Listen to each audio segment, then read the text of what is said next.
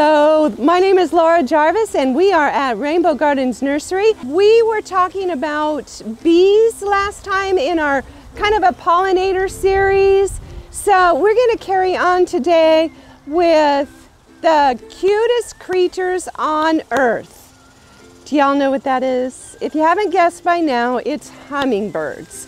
So who could not stop and watch a hummingbird eat? They are so cute. So all of us want more of them in our yard. And that is a very common question when people are coming into our butterfly and pollinator garden area. They want to know, what can I plant that is going to draw hummingbirds? What's going to feed hummingbirds? So before I start with the plants, I want to say a couple of things about hummingbird gardening, if there is such a thing. First of all, lots of people have feeders, and that's to draw them in and be able to watch them and take pictures. And that's all good and well, but if we have a feeder, you have to take care of it. You have to keep that clean. Number one, if you're buying store-bought nectar, it has red dye in it. That is not the best thing, just like sugars and dyes for us, maybe not the best thing for the health of your hummingbirds. The red in the solution is not drawing that hummingbird. What draws the hummingbird is the little red flowers that they paint on those. They see that red flower, so this is what draws hummingbirds. It's a reddish or pinkish or orangish, bright colored, trumpet-shaped bloom. And why is that? Well, that's because it fits their beak and tongue absolutely perfectly. So they put their little beak in there, and I don't know if y'all have seen or not, but their little tongue is just about as long as their little beak. So they get in there and they drink that nectar out of there. So that's what we're going for as far as trying to draw them into our yard. The more plants that you have that look like this, with different types of little tubular flowers on them, the more hummingbirds you're going to draw into your yard. The second thing I want to say is when you do hang that nectar, you need to change it on a regular basis. Minimum once a week, but really if you can change it about every 3 days, that is much healthier. We don't want to hang that up, months later go, oh yeah, let's go see what's in there, maybe we need to fill it. That is really bad for them. So there's bacteria and all kinds of things start feeding in the sugars in that solution. Now you can make your own solution, and that would be 4 to 1. So if I'm making my solution, I'm going to use 1 cup of sugar, 3 cups of water. So I'm going to cook that in a pan, bring it to a very mild boil. I'm going to turn off the heat, make sure it's stirred real well, let it cool, and then I'm going to strain it. I use coffee filters if I'm doing that in my yard, and run that through that. You can fill your feeders with that, and then you can put the rest of the solution in your refrigerator, and that way you can fill it up as needed, and it's always fresh. That solution in your refrigerator is going to last about a maximum of about 2 weeks. So with all of that being said, it is preferable to have flowers in your yard that draw them and feed them over a solution of sugar water. I had this great idea about 3 years ago that I was going to plant a vine on my shepherd's hook where the hummingbird feeder used to be. So I use a hanging basket, and I have cypress vine, which is a beautiful little red trumpet flower, and it grows in the hanging basket and it grows up over the shepherd's hook, and it has little red flowers where hummingbird feeders should go.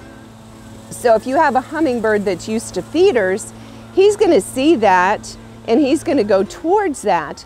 So the hummers we have in our yard, they make the rounds every single day, and if that little cypress vine doesn't have blooms on him, he's looking all over trying to find the blooms. So it is a regular feeding path for him.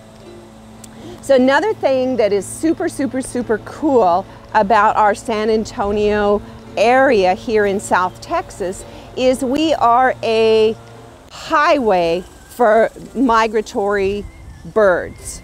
So it's kind of a funnel. It goes out wide through the Midwest of the United States, and it funnels right through our area. Some have called it the I-35 corridor. And not only butterflies, but lots of birds migrate through that same pattern and then go south. So in the fall, you're going to see more hummingbirds than any other time of year.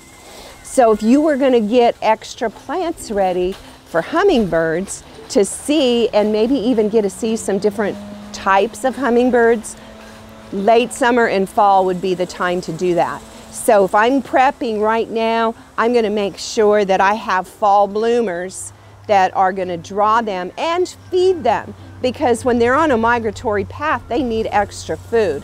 So one of our favorites here is a native. It's called flame acanthus, and it's just barely starting, and it will get covered in flame colored blooms, and it draws hummingbirds like crazy.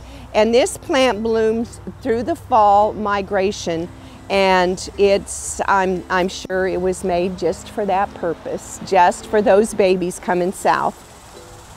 So you can expect to see several different types of hummingbirds too, which is really, really fun.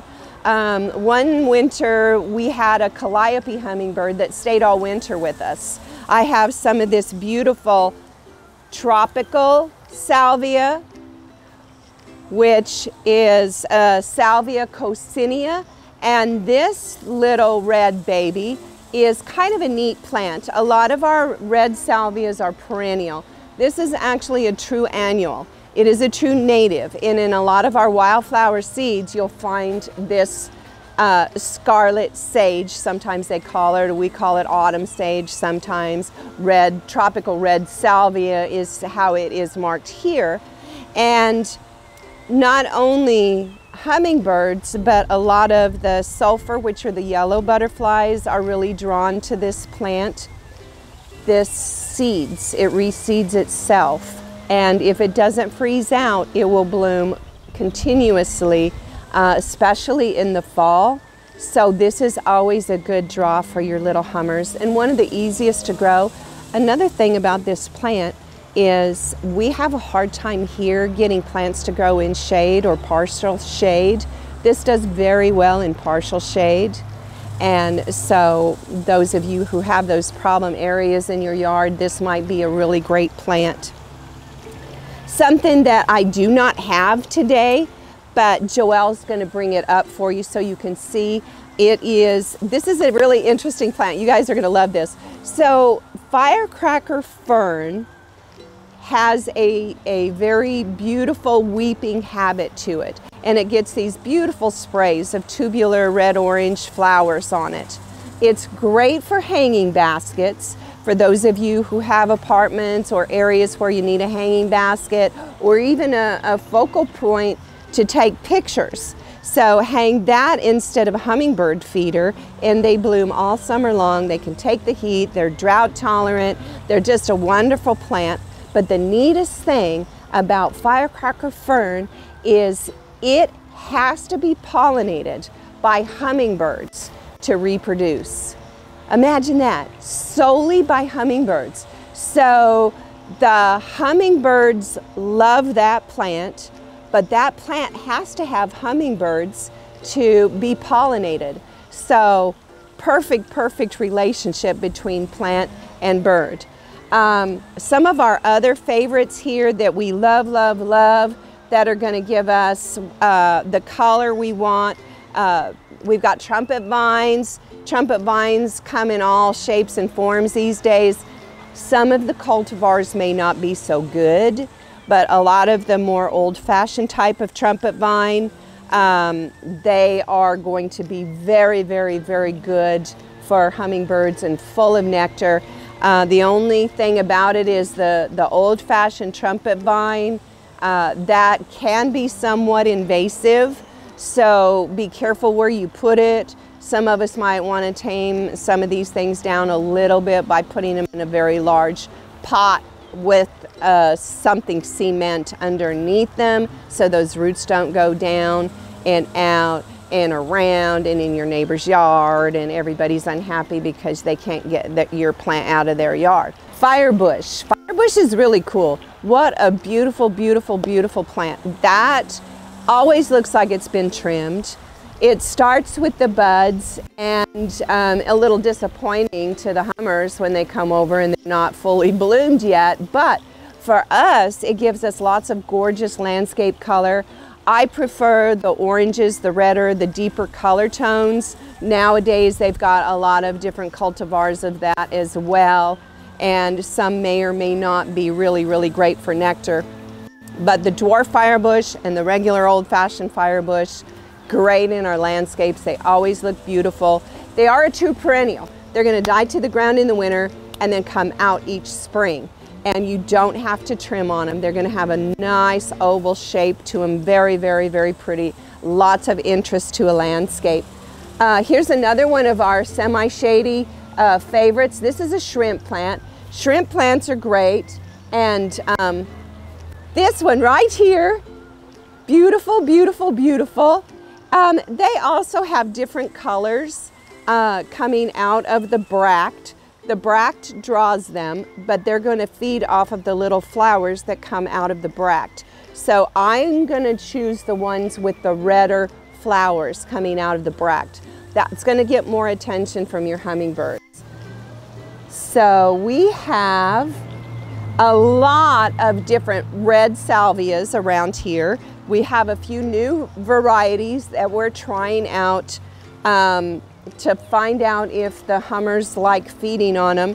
We're not always positive with the newer varieties, but what you're looking for are the tubular type shaped blooms that are a little bit larger, and your hummingbirds will feed off those regularly.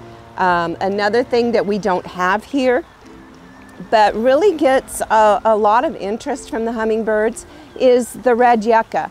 They have those big old stalks of those coral blooms on them, and you will always see hummingbirds out in the wild. I see, you know, there's no flowers, a red yucca with big spikes of blooms, and there's your hummingbirds. So that one, if we're doing a xeriscape landscape, some of these red salvias, the red yuccas, the firebush, the flame acanthus, these are all really, really wonderful for your xeriscape, and they're going to be easy for you to take care of, and they're going to be a low water and maintenance for you.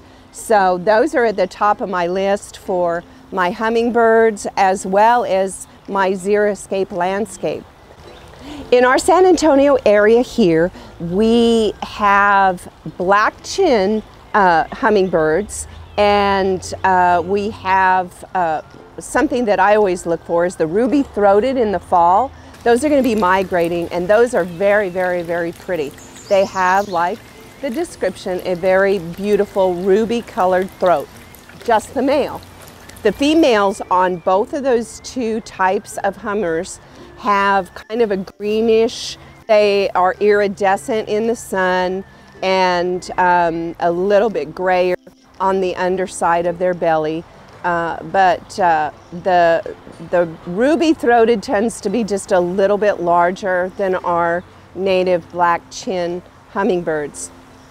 But, you know, I challenge you to take a look this fall and see if you can see different types of them. It's really exciting if you are able to see something that we don't normally see here.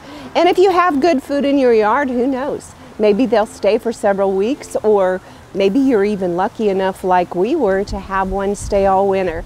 hopefully we'll see you here at Rainbow Gardens soon. And if you need help picking out any of the pollinator plants, check in with, my name is Laura again, and you can check in with Robin.